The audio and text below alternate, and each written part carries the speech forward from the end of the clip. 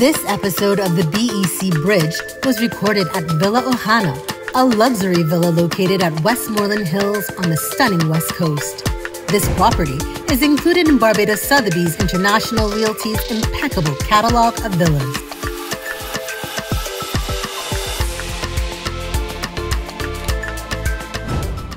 Welcome to the BEC Bridge. On this episode, we are talking trending HR topics. The Great Resignation, quiet quitting. I'll explore those with Diana Douglas, HR professional. I'll also sit with the Chief Labor Officer as we discuss documents required around termination. And look out for our funny HR stories in this episode. Once again, join us as we build employment connections.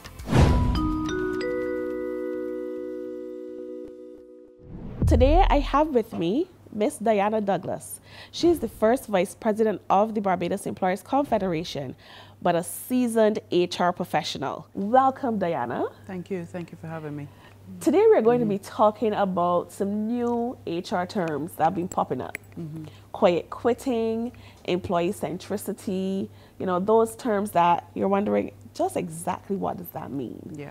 Quiet quitting, this new thing that popped up around the end of 2022.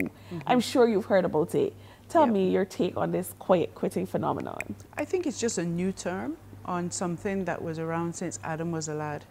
Presenteeism, and they've probably had other terms for it before then. But it's surely been around. I think it's probably just that name has just recently popped up. I think I can agree with you on that.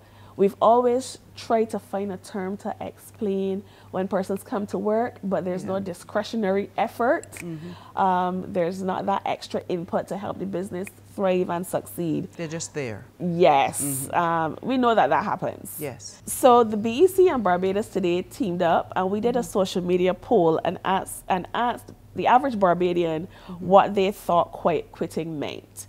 And 32% said they thought it meant doing the bare minimum. So just what we were talking about, right, which is correct. Yes. Presenteeism. You're just doing the absolute, you're doing exactly what your job description requires you to do. Some said, up 28% said they're on the verge of quitting, meaning that persons are considering leaving the organization. And 18% said that they're actually disengaged. So when they think about quiet quitting, they think the employee is disengaged and they've checked out. Yes, yeah. Which So is also quite, that's probably just another phase of quiet quitting, yes. Yes. So it's definitely not a new nonsense term. No. It's one of those things where persons they've resigned while they're working. That is correct. I think when we think about that too, we have to think about what is the root cause behind it. It's not always because the employee does not want to work. The employee themselves, there are reasons behind that. And that is where we need to go. We'd have to look at that. That has to be the purview of management in general, not just human resource professionals. Of course. Yes. So. And this brings up the thought really that sometimes it's a lack of communication or a lack of interest in the employees in the first place. And the employees know that. And they think, well, nobody really cares about me, or what I do, so I'll just be here. Okay, so that is something you would advise managers to pay more attention to in terms of how they communicate with their staff and let persons know that their role is important to the organization. Absolutely, but that then puts another spin on it. Sometimes managers themselves need training as to how to communicate or even understand what it is that they're seeing, rather than getting annoyed at what they're seeing, to be able to drill down, and they may not know how to do that. This is a very interesting conversation, Diana. I think persons assume that because you're a great employee, you will make a great manager. And they don't recognize some of the skills that are necessary in leadership and management. Yes. And communication doesn't come easily for everyone. And it's something that persons need training on. It's one of the things we learn when we're communicating is you say so much more with your body language and your tone versus the actual words that you use. Absolutely. So people know, people can look at you and see when you say I'm happy to see you, that I'm not really happy to see you. But you're right. The managers do need to be able to be trained And rather than dropping square pegs in round holes, train them before we put them in that position. Because it's not fair to the manager, then it's not fair to the employee, and overall, it's not fair to the business because productivity suffers. So I think that's a great segue to the new term, employee centricity. Yes. You know, it's not the easiest word to call, but that is the newest thing that I'm hearing, employee centricity. And of course, I had to, you know, go on the internet and Google it. And I found employeecentricity.com. And we have a book by Dr. Jack Wiley, Employee Centric Manager.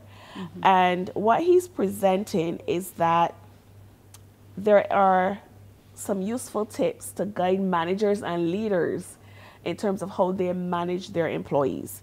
And he's a psychologist and a researcher. So he's written this based on 30 years of research into management and leadership.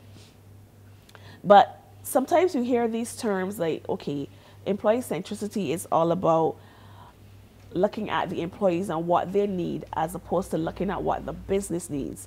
And it seems like this utopian fairy tale world that does not exist. Tell me your thoughts on it. I don't think we should divide the two. I think they should be looked at parallel. If you look at what the employee needs are and what the company needs and try to marry the two, I think then it is more company centric. So rather than just the employee centricity, let's have everything come together. So companies have values, their stated values, they put them up on their walls. But employees, they have their values, especially since COVID. A lot of employees have become, their values are more based on family. That's very true. And, you know, so this impacts, they would put their family first, which they should, over the company. But is there a way to be able to marry the two? And that is company centricity, where everybody's values are taken into consideration. And you're right, you know, companies need employees, employees need companies as well. Absolutely. One of my things that I constantly say, only successful businesses employ persons. And, and persons want employment so they can earn a living. So you need to find that marriage of the company's success and the individual also thriving and succeeding as well. So you have given us a new phrase or new word, company centricity. So we're all pulling together and going towards that goal. We should try, yes. And, you know, the last thing, it's not a phrase, but it's a phenomenon we definitely saw happening overseas, being coined the Great Resignation.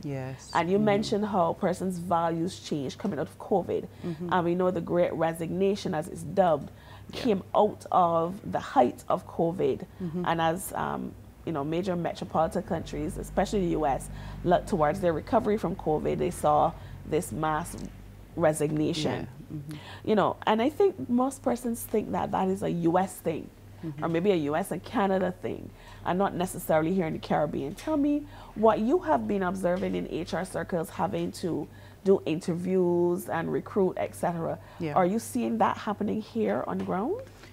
Not from the standpoint of great resignation, but there is a quiet resignation in Barbados where some people have gotten to the point where, look, I just can't take this stress anymore, and have resigned. And I've seen that a lot over the past maybe 2, 3, 4 months, where people have left their jobs, they've resigned without having a job to go to because the stress is too much for them, their pressure is too high, they have no work-life balance, and they feel that it's just not, it's not the environment for them.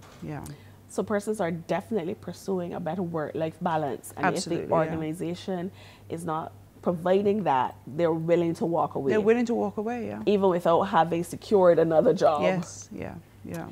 Well, once again, we did the poll and asked persons, you know, what do they think if it's only a US phenomenon? And 55% said it was worldwide and included Barbados. Only 32% thought that it was a phenomenon of only the US and Canada, only a North American phenomenon.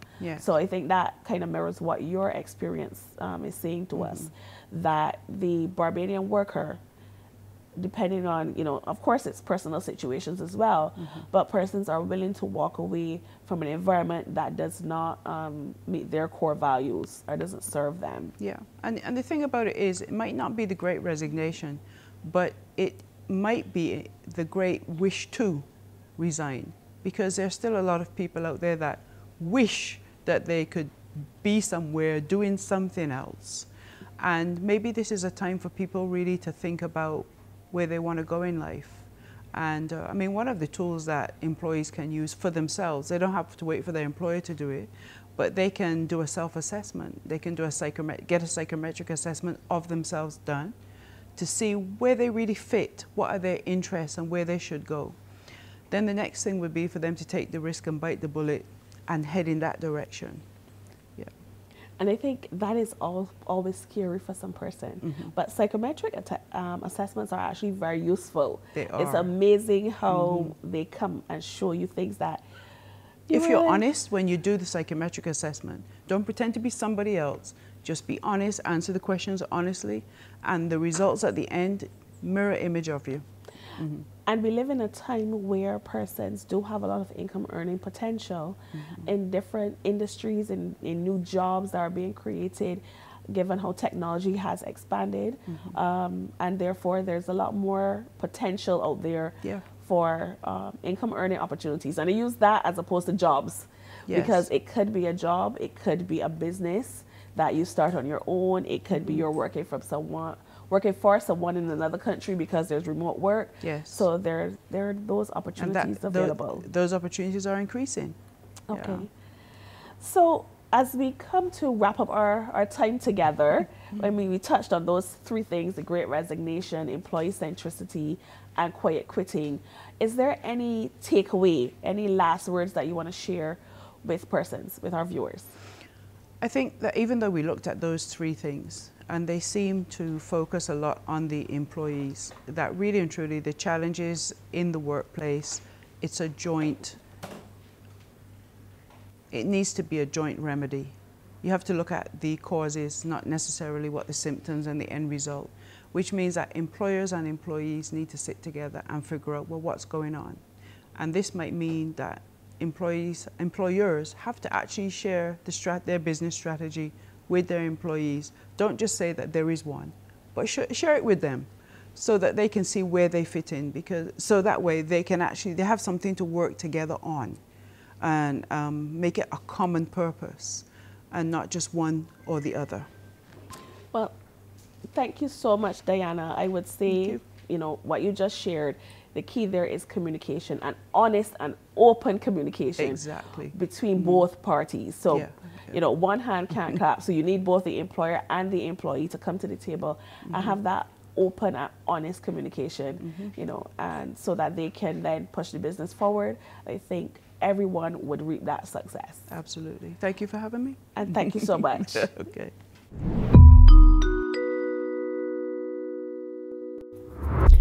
Melissa. Hi, Sheena. Nothing surprises us when it comes to dealing with people and working in HR. And I know you have some funny stories to share with us today. My task today, Sheena, is to get through my stories without having an outburst.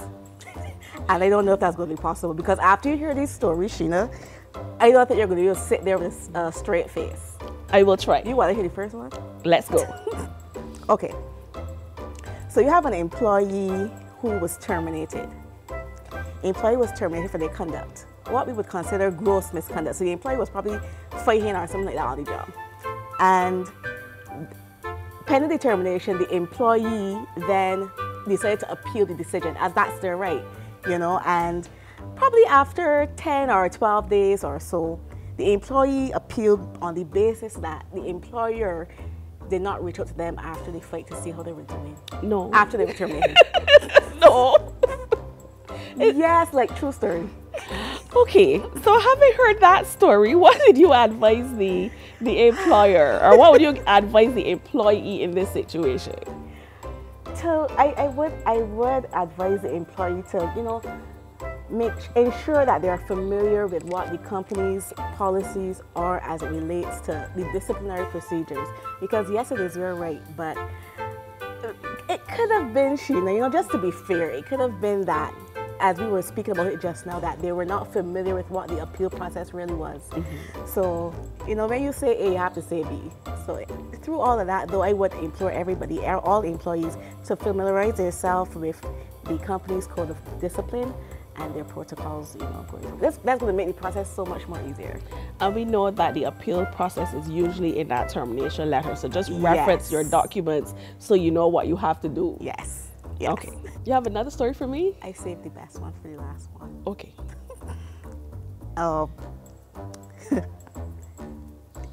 I don't know where to start, Sheena, but we had an employee that, you know, they called their manager and they said to their manager, you know, I have a present for you when you, on your arrival at work, I left a present for you. Oh. Yeah, you're feeling excited, right? Yes. Present for me, ooh, excited. So when the manager got to work, the present was actually the employee's resignation letter that was slid under the door.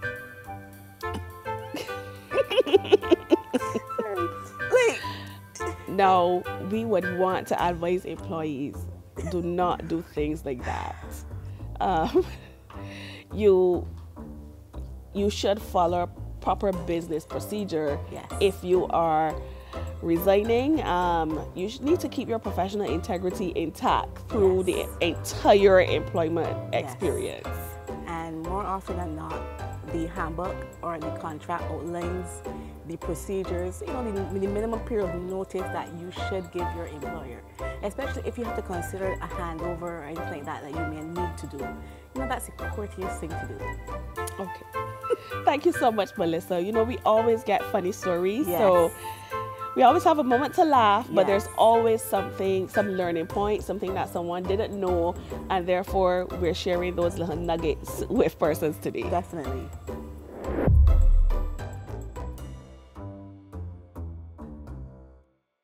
Today, as we look at a spotlight on employment law, I have with me the Chief Labor Officer, Mrs. Claudette Hope-Greenidge. Thank you for joining me this afternoon. You're most welcome, Sheena. We've been having some conversation around some trending HR terms, great resignation, quiet quitting, and you know, today our discussion can be around termination and those documents that are required by employers when an employee leaves an organization. So can you share with us what is legally required? Okay, the employer-employee relationship unfortunately comes to an end at some point, either through resignation or for other reasons. And there's some documents that employers must provide their employees with and vice versa. So if you go with the employers first, the employer is required to produce for the employee something called the Certificate of Employment. We're not going in any particular order, but the Certificate of Employment record.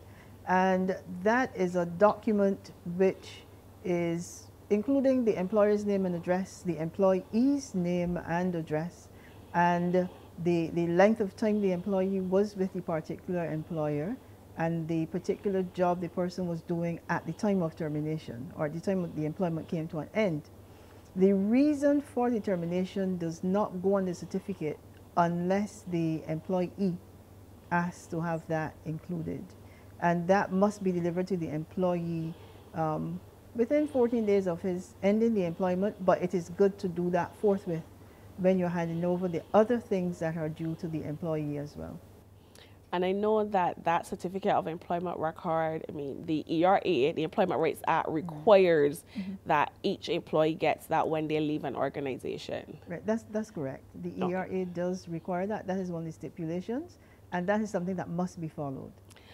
And I can add that the BEC has a template available for persons who might need it, but as you indicated, the areas that must be included, so there's certain information that once you include that, that's fine. Yes, that's correct. Now, one of the forms that persons regularly ask about or they know about is that green form. The green form that is actually a national insurance form, so no, it doesn't fall under the purview of the Labor Department, but you would be in a position to share when and if that is required for employers to issue. The green form, as it is familiarly referred to, is a form that you hand over to an employee, that the employer hands over to the employee in the instance of termination and also layoff. So it is one form. In the case where it is being used to address a termination situation, it is extremely important. I mean, it is in any case, but it's extremely important the employee gets that form. And it is best that the employee gets that form on the day that he or she is leaving. That form is an entitlement, and it provides the employee with a document that he or she takes to the National Insurance Department, and at that point, in association with the NIS and the information from the employer on that form and the interview process that the employee goes through, or former employee, the determination as to whether that employee is entitled to a benefit, be it unemployment in this case, then that form is used to help make that determination. And I wouldn't say often is the case, but there are instances where the form is not provided and it affects the employee's access to what is his or her entitlement. So we would definitely have to encourage employers to issue that documentation immediately. But I want to add another twist to it, because at the BEC I normally get questions about if an employer has to issue a green form to someone if they've resigned. And so some of these persons are of the viewpoint that if you resign, then I don't need to give you a green form. Right. Without going too much into the NIS course of action, and I'm sure that they will, you know, have an opportunity to represent these forms and these procedures. But the employee, as soon as he is leaving or indicates that he is leaving and it looks definite or it becomes definite, then action must be taken to have that form prepared and handed over. Whether that person ended the employment due to resignation or some other reason for termination, but it is an entitlement as long as you are no longer with the particular employer. I fully agree with you, and our advice is if it's a resignation, simply state that as the reason for the employee leaving on the form, but they're entitled to it, so issue the form as is required. Yes. All right, and the last area that I want to highlight and have some discussion with you on has to do with notice periods. So I know that under the Employment Rights Act, it outlines notice periods that are required by either party if they're leaving the organization. But I do receive questions from employers asking about situations where employees don't give notice. So how should an employer handle such a situation? Okay, under the ERA, notice is properly accounted for, and it puts duties for the employer and for the employee. Now, just as the employer is expected to give notice, depending on the person's pay period and years of experience with the company and length of service, the employee is required to do a similar thing under the Employment Rights Act. It's the law. So an employee effectively, based on how he's paid, which is a simple way of looking at it. So you're paid weekly, daily, hourly. You should give 1 week's notice. You're paid every 2 weeks. You give 2 weeks notice. You're paid monthly. There's 1 month's notice. But for the detail, the persons are encouraged to go to Section 22 of the ERA, because then there are some other conditions that need to be met. Nothing onerous, nothing difficult. But it is simply that in the same way that one party is required to give notice, then the other must live up to his or her end of the bargain. And it is a matter of not just following the law, but being courteous and treating each other, employer to employee or former employer to employee, with respect that is due to any person. Now, we unfortunately are out of time, and I know we can spend an entire day talking about requirements of the legislation, etc. So as we move to wrap up, if there's any one last thought you want to share with listeners and viewers? Okay, resignation is something that comes in a person's work life for various reasons, as we have said. The Employment Rights Act gives good guidance on what you should do, and those areas where there may be some uncertainty, You can, of course, turn to the Labor Department to get that guidance. Then there are the employees representatives, such as the BEC as the employees representatives to give advice. All right, so when unsure, ask for help. Certainly, and help is available. Yes, I do support that. As you said, persons who have queries, they can reach out to the Labor Department. If you're an employer, you have the BEC. If you're a worker, you would have your trade union representatives to give you some advice and guidance. Right. Thank you so much for having this chat with me today. You're most welcome. The Employment Rights Act is about 12 years old. And over the years, the BEC has made various submissions on behalf of the business community. Practitioners of industrial relations and human resources knew that the Act was not without fault, and therefore we've made suggestions on a wide array of topics, but one of them looks at the threshold for the 6-week consultancy required for redundancy. We believe that this should not be required where there's a single employee being made redundant. On March 29th, the BEC will be hosting a symposium titled People, Pay and Economic Progress. Here we will delve into the topic of employment relations and how that enhances or hinders business within Barbados. If you want to join us for that conversation, just log into barbadosemployers.com where you can find more information. I have Sharissa here with me, and Sharissa, you're going to share what's happening in March. Sure, Sheena. Coming up in March, I'm going to highlight 3 sessions that we have. So on March 15th, we're going to be doing a review and analysis of tribunal cases, which will actually be delivered by our very own executive director. On March 21st, we have performance management, and on the 23rd, we're going to be having the first of 2 sessions on conducting discipline. For more information, go to barbadosemployers.com. Under the events pane, select calendar, browse through, and register for any of the 3 sessions highlighted. Let me express gratitude to my guests for joining us and sharing their knowledge and expertise. You will want to tune in next month as we explore contracts. We will be talking contract of service versus a contract for service. Fixed-term contracts, short-term contracts. We will explore all of those in our next episode. Until then, continue to build your employment relationships via the BEC Bridge.